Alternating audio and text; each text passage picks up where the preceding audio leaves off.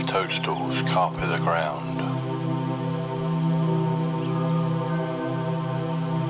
Who cares if animals are making a sound? Who cares if bluebells grow in between trees?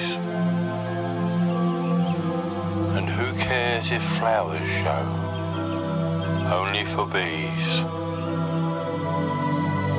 Lush corn and barley, and don't forget wheat. Who cares for acorns crunched under your feet? Who cares if swans die from nylon lassos? Who cares if trees fall to give man wider views?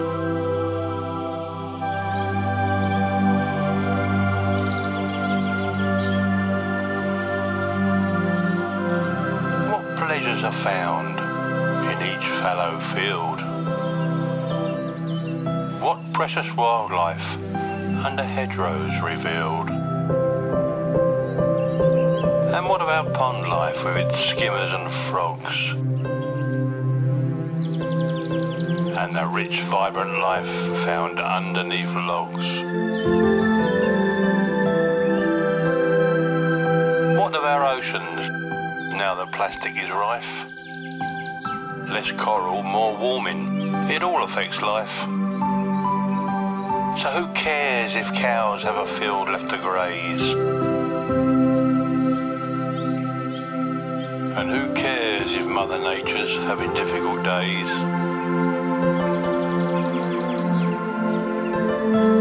We can choose to ignore it.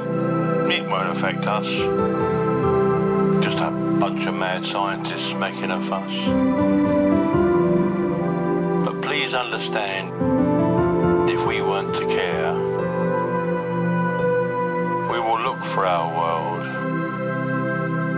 and it just won't be there.